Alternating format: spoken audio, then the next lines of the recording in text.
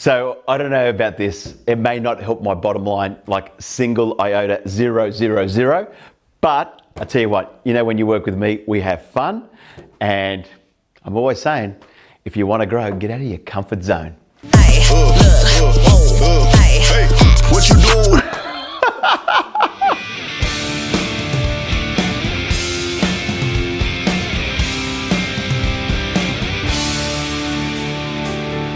Okay guys, let me ask you a really good question.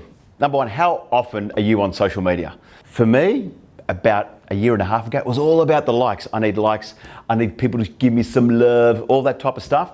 But here's what I found out. You know what? I'm after leads. I'm here to help people. I'm here to provide solutions. So leads is important, yeah? In your business and in any type of business. So what does it look like to try and get leads? So first off, let's think about some of the things that you may want to look at. Have you committed to frequency?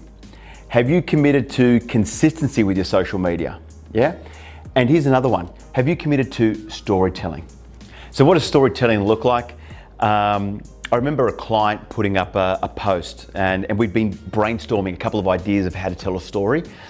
And I remember the people, he sold for, a young couple, Tim and Sue, and they just had this little boy named Mateo.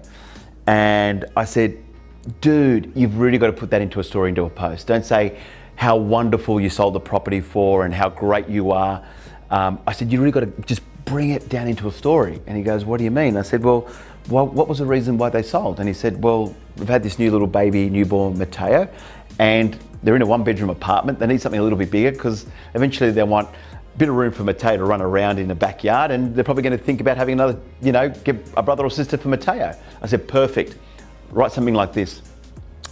Meet Tim and Sue and little Mateo.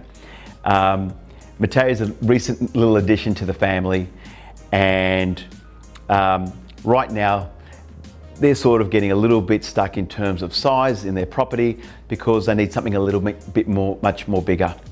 Their main concern was they bought the home or the apartment 3 years ago, didn't really know if property prices had gone up or gone down, and felt a little bit nervous about possibly selling because maybe there wasn't going to be enough money made in the last 3 years of selling this property.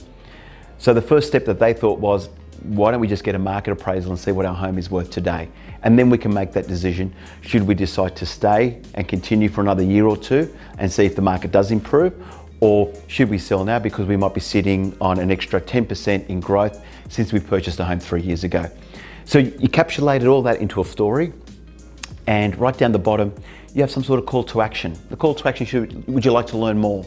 And they click on that, it could go to your landing page, it could go to your website, or could actually go to their story of a video of them playing, talking about that beautiful experience that they had with you, the agent, and how you understood them.